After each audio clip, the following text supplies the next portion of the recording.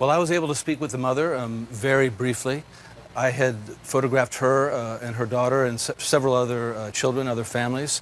The mom told me that they had been traveling for a month. And coming from Honduras through Mexico over the course of a whole month is a very difficult journey for these folks, often very dangerous. And so by the time they had reached the U.S. side, they had probably been through a lot already. What was going through your mind when you took the picture? Well, they had been body searching people as they were loaded into vans to be taken to a processing center where they were possibly separated parents and children.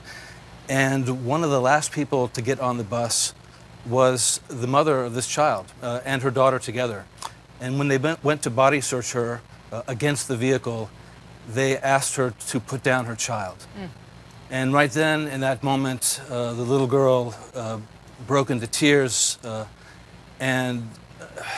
You know, it's not unusual for toddlers in any circumstance to have separation anxiety, but I think this particular situation with the separation of families leads and gives a new meaning to that phrase.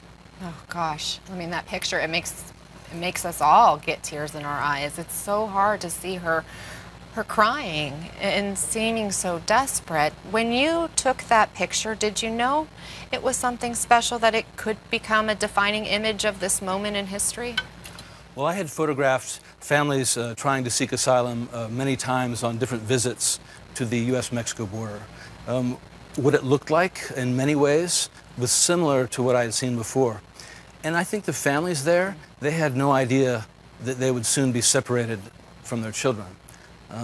I could tell they weren't up on the recent news. They'd been traveling in difficult conditions, but I knew what was going to happen next. And for me to take these pictures, scenes that I'd seen before, but with the knowledge that these parents and their children would soon be in separate detention facilities, made it hard for me personally, as a journalist, as a human being, and especially as a father.